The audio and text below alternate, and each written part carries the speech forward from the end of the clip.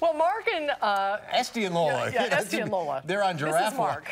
They're on Giraffe Watch and Cuddle Watch. It's all part of this week's edition of the News Hounds.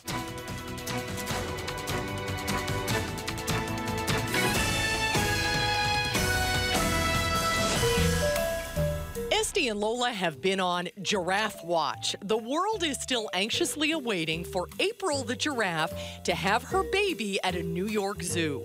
The park's owner says the baby will literally drop into this world.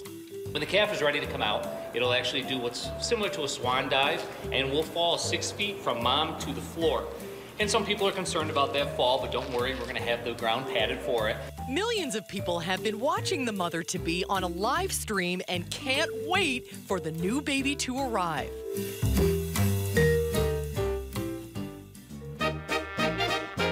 Estie wants you to experience this. Over 1 million penguins are gathered at Argentina's Punta Tombo Peninsula. According to local officials, it's a record number.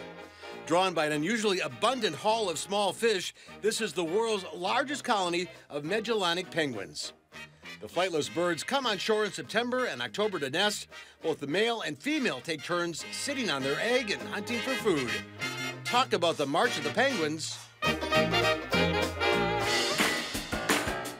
Speaking of big gatherings, Lola reports the owners of more than 950 English bulldogs got together with their furry friends in Mexico City.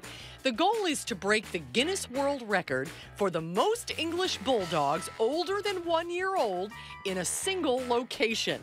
The organizers of the event are shipping evidence of the meeting to Guinness headquarters, but even if they don't break the record, this sure was a lot of fun.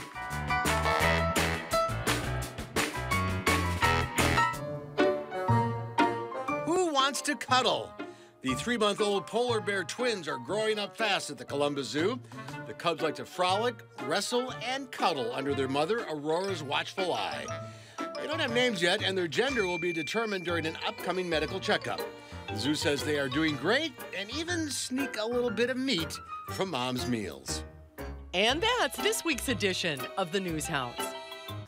Oh, they're so cute when they're little, aren't they? They're so, oh, so sweet. And that giraffe, that baby giraffe still hasn't come yet. Yeah, still not there. We'll keep an eye out for it. We'll be right back with a final check of your forecast.